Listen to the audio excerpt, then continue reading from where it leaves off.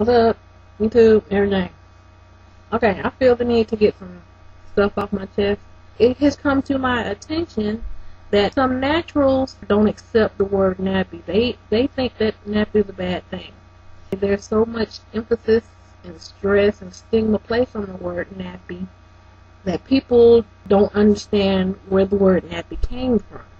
The reasons why women go natural will determine how comfortable they are with the word nappy. The women that have a problem with the word nappy are the women that didn't go natural for the right reasons. The women that don't have a problem with the word nappy, those are the women that went natural for the right reasons. Now let me explain what the differences are.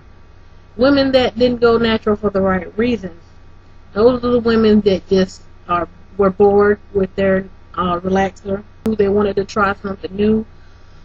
They needed a new hairstyle, or they just had a whole bunch of damage or breakage from their relaxer and they needed a fresh start.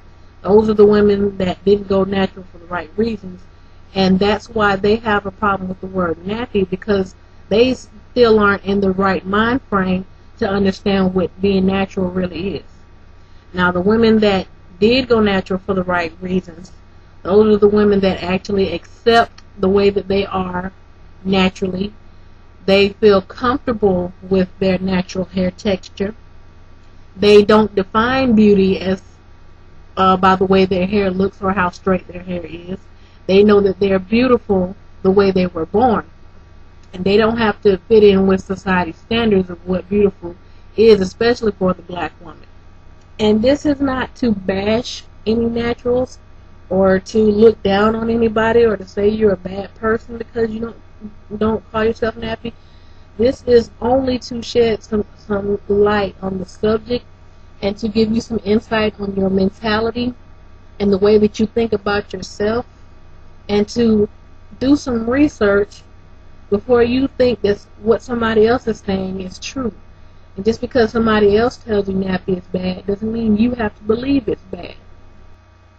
A lot of people seem to think that nappy was created by the white man to negatively describe black people's hair texture, which is completely untrue. That is not the creation of the word nappy. When people made their own fabrics, like something made out of cotton or yarn or wool or something like that, the top layer fuzzy and very coarse. They would just tease it and cut it away and use it to stuff pillows or whatever. That top layer is called the nap. And then anytime somebody saw something that resembled the nap, the top layer of a fabric, they call it nappy.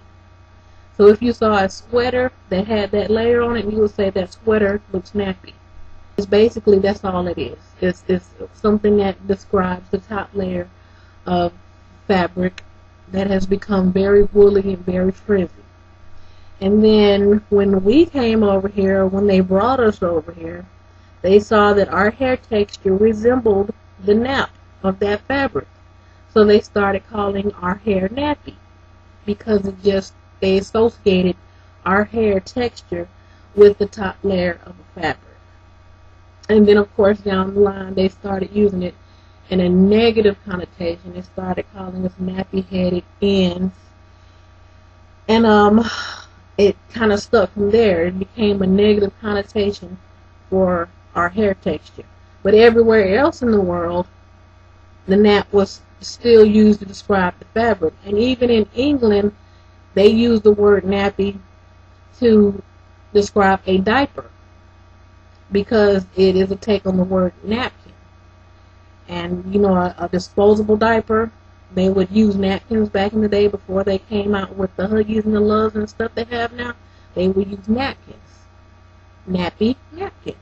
The way that I found out that natural women were shying away from the word nappy is I was looking at another natural's YouTube videos, and she kind of used the word nappy in a negative tone and kind of made it out to be this horribly bad thing that everybody should stay away from. But she was natural, And of course she got some feedback, some negative feedback. So she made another video, response video, and she was like, she was unaware that naturals were calling themselves Nappy. And she didn't apologize. She was just like, how can you call yourself Nappy? Nappy is such a bad thing, it's such a negative thing. Would you call yourself Darky? And I'm thinking to myself, how in the world can you try to compare Nappy and Darky? Those are two different things that don't go together at all. Something else she said in the video was that when she thinks of Nappy, and a lot of other women, when they think of Nappy, they think of dirty or nasty or unmanageable, uncombable, just totally unkempt, unhealthy hair. And that's also not true because, as a lot of us naturals know, clean natural hair, combable natural hair, healthy natural hair can still be nappy. If people would just research things for themselves instead of going by what somebody else told them, they would have a better outlook on life. I didn't just one day decide that I was going to call myself Nappy and just go against society's standards and just rebel and go to the left of what everybody was saying just because that's what I wanted to do. No, I actually researched the word Nappy, which is what I just shared with you all, and I found out what it was about before I decided to call myself Nappy. I mean, and I'm not calling myself Nappy, saying that I'm nappy. I'm a nappy person. No, I'm calling my hair nappy because my hair resembles the top layer of a wool or fabric or something like that made out of cotton or whatever. That's it. It's just a word. It's like you have to draw the line somewhere. People talk negatively about you all the time. But do you believe everything they say? No. And it's the same thing with nappy. Just because somebody say nappy is a bad thing doesn't mean you have to believe it. If a white man started saying that the word coily was a negative thing, if we start calling us coily headed, would we stop using the word coily? If a white man started saying that a black person was a negative thing, would we stop calling ourselves black? I mean, if that's the case, then soon people are going to take words and turn them into negative things, and we're not going to be able to talk to each other because somebody's going to get offended. Soon we're all just going to have to use sign language. Like, you know how when you were in high school and people just made up words that had nothing to do with something negative and made it negative, like you old cereal box head, or you old TV guide looking head, or you know, something silly like that, and made it into a negative thing. Did you believe them then? No. But because they call you nappy head, you believe it? If you have enough pride, enough self-esteem, enough shield over yourself, a thick enough barrier to block out what they say about you because you know it's not true, then you should be able to do the same with the word nappy. You can call it kinky, coily, tightly curly, afro textured, African American textured, black hair, ethnic, woolly, bushy, frizzy, S pattern, Z pattern, whatever you want to call it. All of those words are synonymous with the word nappy.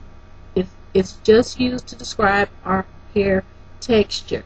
It's not used to describe us as a person. And if you are natural, and if somebody calls you nappy and you take offense to it, then obviously you have a problem with your hair texture. Maybe you shouldn't be natural. If somebody tells you something and it hurts so bad that you start to believe it, that's not their problem, that's your problem, that's a personal problem. Because you somewhere deep down you feel that way about yourself. And you need to do some reevaluating of your mentality on yourself. So the moral of this story is, I said all that to say this. As a black woman, especially as a natural black woman, we've always heard the phrase, sticks and stones may break my bones, but words will never hurt me. And for some of us, that's true. It's easier said than done for some, more than others. But you have to get into your mind that nappy does not have to be a bad thing if you don't let it. Peace.